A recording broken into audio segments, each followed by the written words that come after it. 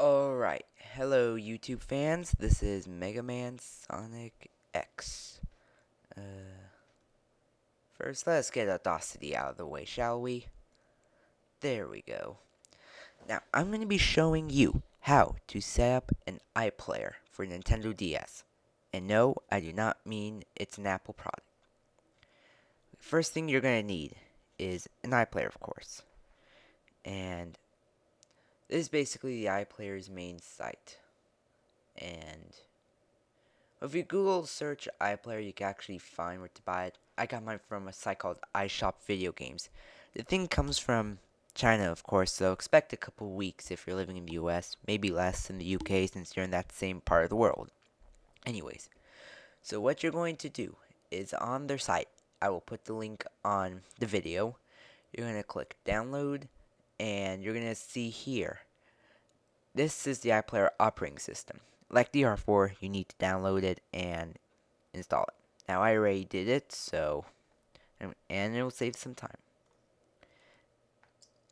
Okay, so you want to make sure that your micro SD card's blank because it reads it's basically an operating system. If you have an R4 operating system on it, I don't think it'll work.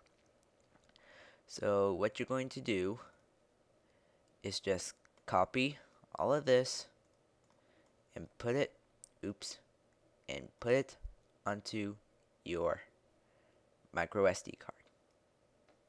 Now then, as you could see, or could have seen, there was an update. So when you first boot up, it's going to ask if you want to install that update.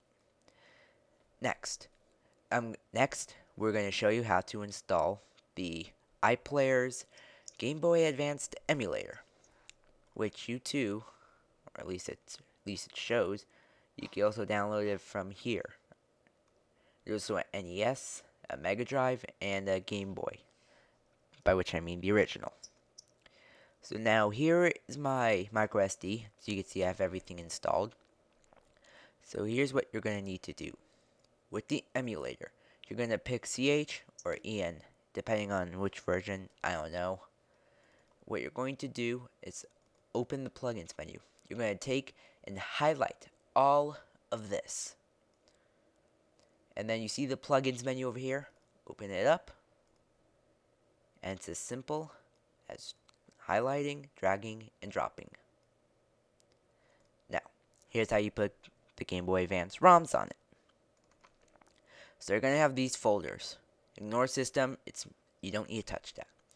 So this one above it, Game RTS. This is where you're going to put all of your save files if you want to import them, or if not, this is where it's also going to save them. Now Game Pack, this is where you're going to put the actual Game Boy Advanced ROMs. Okay, now if you have videos or music you want to put on, that's the simple part. You just click on music or put on videos. What I notice is that if it's in an AVI format, that will be, well, for me, it's working the best. The others, it was choppy, and after 5 seconds, the iPlayer just froze up. You had to restart. Okay, now that you have all that crucial information on your micro SD card, it's as simple as putting it into your DS and then starting it. I originally did have video footage, but I'm just having so much trouble. My phone can only record 2 minutes, and then I borrowed my sister's camera. I had the audio, but I lost all the footage. So I'll make a video of that later. So anyways, your iPlayer is ready to go.